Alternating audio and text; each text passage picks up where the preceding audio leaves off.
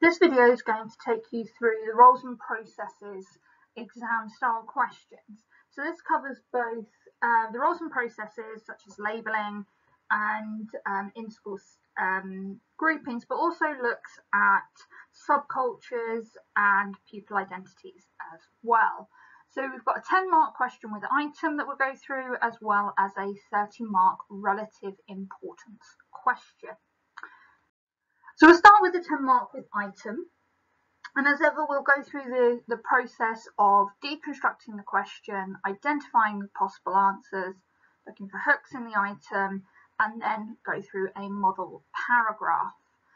So deconstructing the question, we've done this a lot already, but it's always a good idea to do this just to remind us of what we're looking for so that we can answer the question clearly and on point. So in terms of our command words are apply and analyze. Okay, meaning that we have to use the material from the item. It has to be done explicitly and it has to be done appropriately, and that's where the analyze comes in. It's not good enough just to identify the criticisms and chuck something in from the item with the hope that it will be relevant. It does have to be appropriate, and it does have to show that you have analysed the item. You're not using it for comprehension. Our topic then is roles and processes. Slightly obvious considering this is the area, and our focus is criticisms. Okay, because that's made clear here, and setting and streaming. Okay, so we are looking at the criticisms of setting and streaming in school. Now, labelling may come into this as part of our answer, but it's not going to be the main focus. We need to keep it focused on the criticisms of setting and streaming. Why is setting and streaming a bad thing, even though most schools still do it? Okay, so our next stage then is to identify the possible answers. So I'm going to give you two, and then you're going to go away and come up with your own. So the two I'm going to give is that it limits opportunities, and it is caused by an ethnocentric curriculum. So what we're saying here is that by setting and streaming students, we are limiting their opportunities to show their attainment level, or their possible attainments.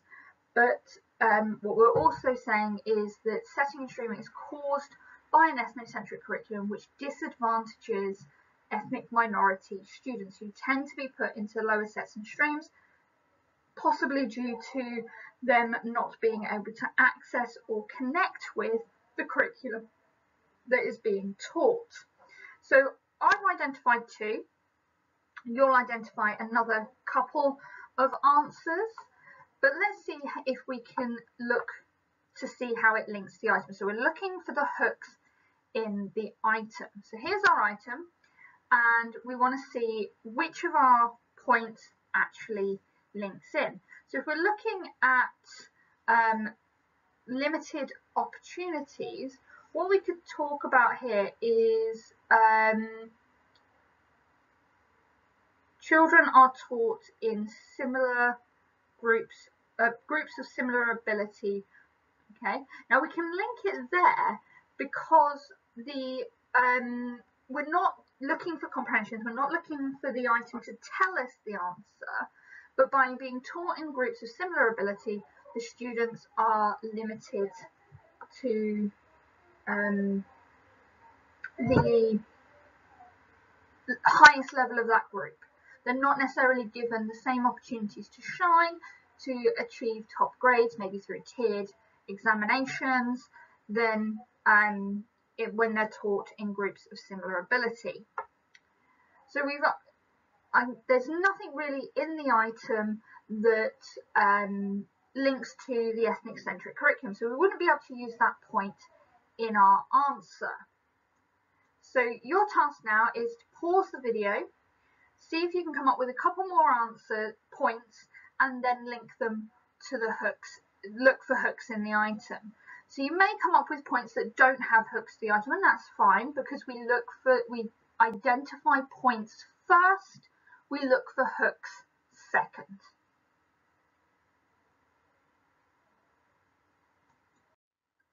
So our next stage then is to write the model paragraph.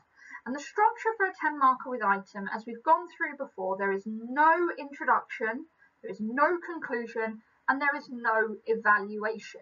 So what you are being asked to do is identify, explain, link, and apply. Okay, so we've put the apply to the side because we are putting it where it fits. It might fit in the part where you're identifying, it might fit in your explanation, but either way we go where it fits. So here's my model answer, or my example, I should say. And what you can see is I've started off very clearly identifying the criticism. So I'm using that criticism of limiting opportunities for those in lower sets or streams. I've then clearly linked it to the item because I've used that term as the item shows. So by using that term, that phrase, I am clearly saying to the examiner, this information is coming from the item. It's not my own knowledge, because you're not being asked for that in this question. You are being asked for information to analyze the item. So I've made it very clear, by using this phrase, I am taking from the item.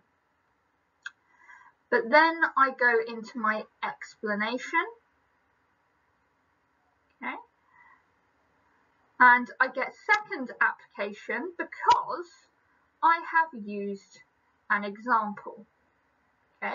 Remember, application isn't just about the item, it can be examples, it can be sociologist studies, etc. Okay, but in my explanation, I am being very clear in this section how the setting and streaming is, the limiting of opportunities is a negative of setting and streaming.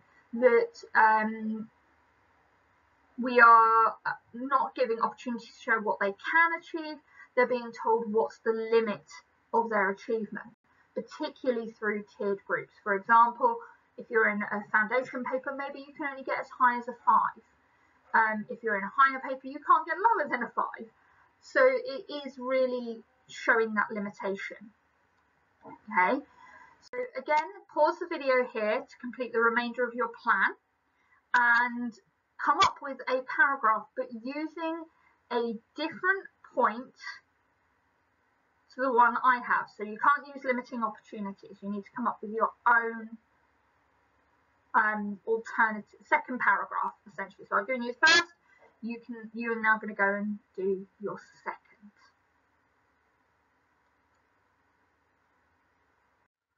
Okay, next up is our essay question. And just with essay questions previously, what we're going to do is we're going to deconstruct the question, making sure that you're clear on what you're being asked to do, how you know it's a relative importance question, and what your evaluation is going to look like. Then we're going to look at context, so our opening to our paragraph, whether it's definition, background, or trend. Then our content points. Link those points to the item. Now again, it's important that you do this because the question does say that we have to use the item explicitly, and doing it on your plan makes it so much easier than trying to do it in just in your paragraph. And then finally coming to an answer. So let's start with the deconstruction of the question. So again, we're looking at our command words are the same as they always are in essays. Apply, so use the item, and evaluate. Okay, and as this is a relative importance question, our evaluation isn't yes or no, it's not binary, it's actually more mono answer, and I've probably made up a term there, but never mind, meaning that you have to decide you have to look at multiple explanations, causes, factors, whatever, and come up with or decide which one you think is the best one. Okay, so rather than it being binary, yes or no, which is the best? Quite simply. Our topic again, roles and processes.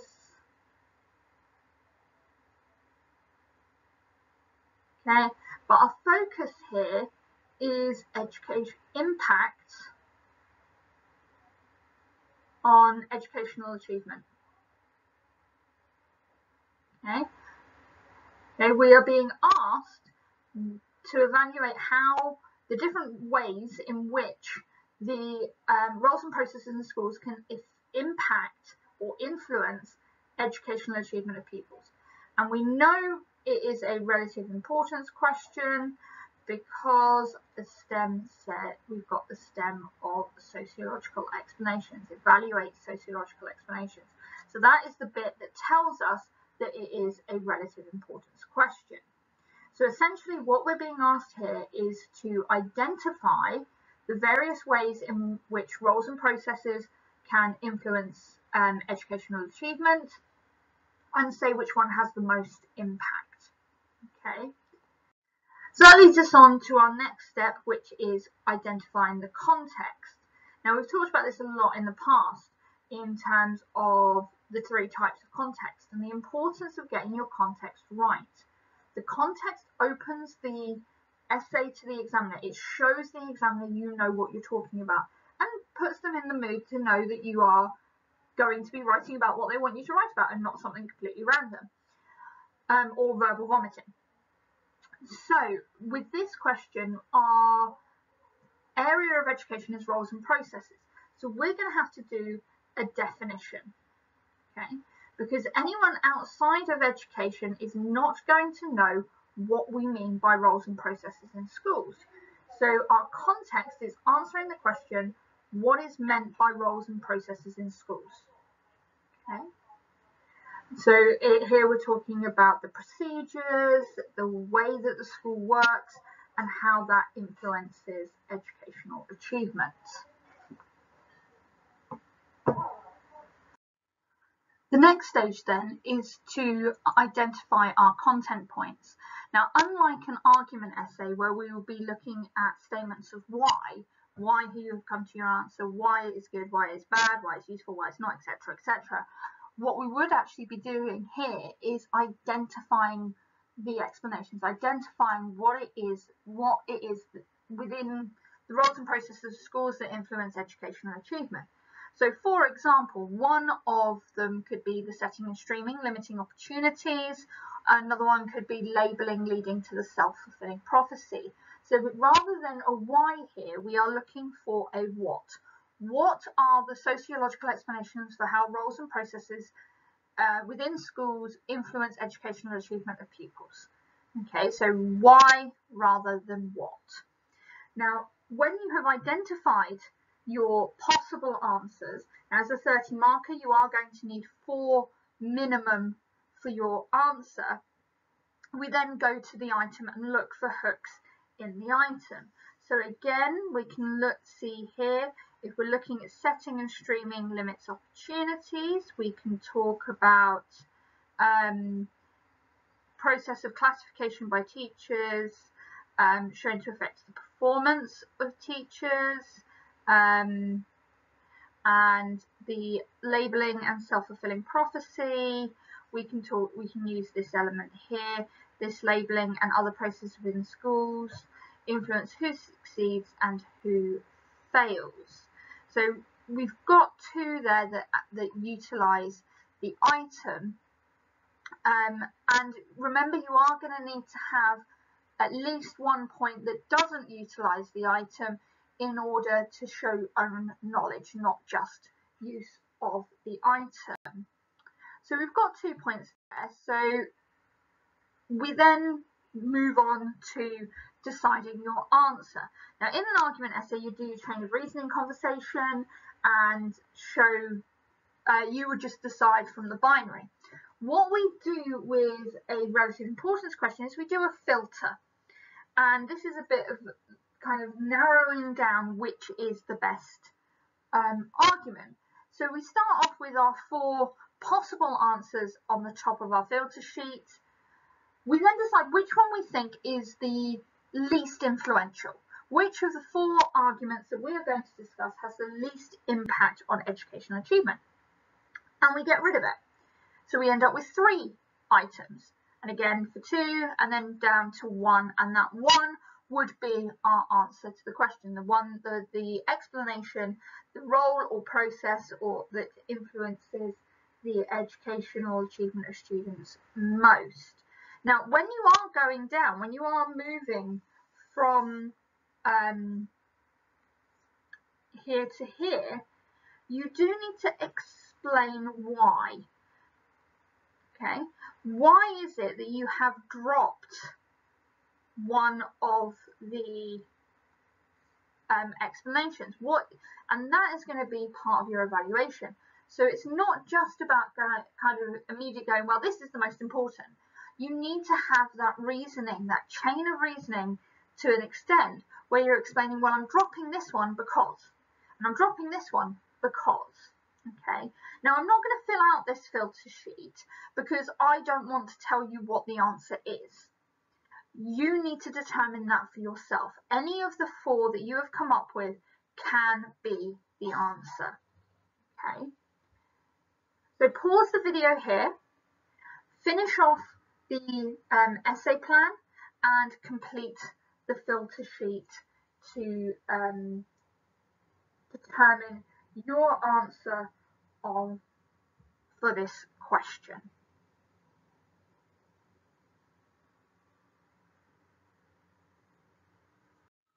So we've now got our plan, we know what we're talking about, we know what our answer is going to be, we know what we're being asked to do.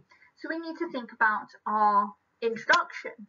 Now this is exactly the same or very much similar to the introductions you do for an argument essay. You're still going to do your context, showing the examiner what the question is about.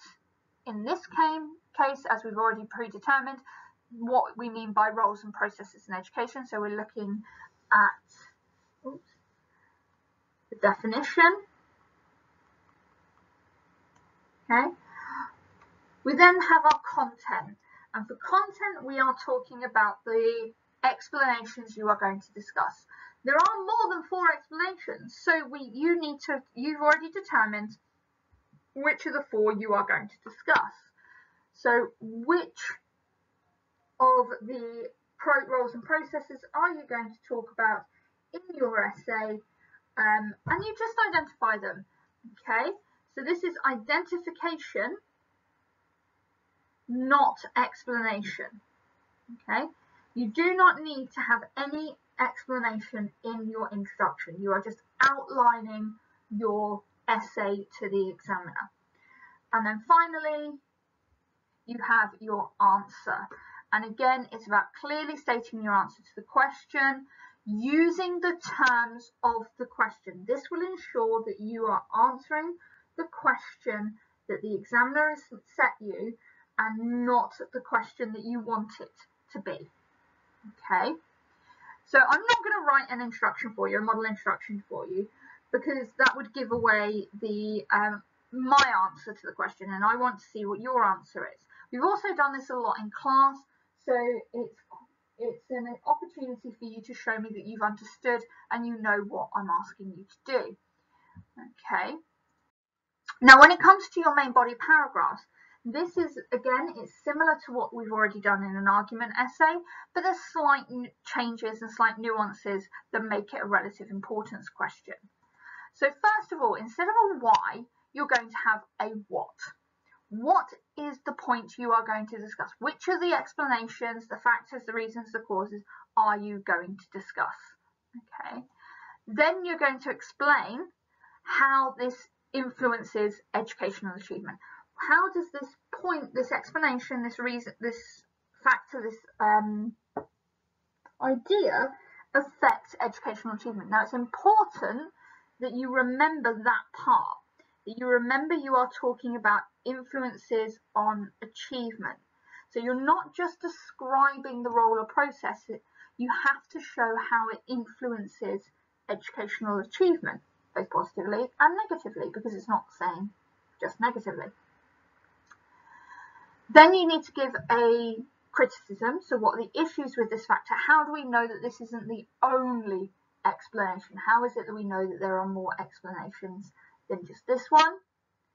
Your link, for this style of question, your link is actually really important. This is essential part of your paragraph, because it's where you kind of say why it is the best or why it's not the best. Okay, which kind of brings in a bit of evaluation, yeah, but the main part of it is kind of restating that idea of this is the best, this is my answer, this is the best one, or this is important, but it's not the best, it's not the one. Okay, and again, you've got your application where we're talking about sociologists, the item, examples, studies, etc. Every paragraph must have some form of application. Okay, so let's have a look at my model practice example paragraph, whatever you want to call it. So I've very clearly shown in my first sentence that I am talking about in-school groupings. Okay, so that is my identification, and I've kind of expanded on it a little bit by showing that I'm talking about setting and streaming. Okay, I've also got some application there by immediately talking about the item and showing the item shows the process of classification can affect performance as it, but I'm then developing it, and this is my explanation. I'm developing it by talking about how it can limit the opportunities for students to show what they're capable of through tiered exam papers or the content that's covered. It might be that they don't do certain things or don't cover certain content because it's deemed too much for them. Okay, but also I've linked it to I've then gone on to link it to self-fulfilling prophecy, where the student sees themselves as either skilled in a particular subject area or not skilled,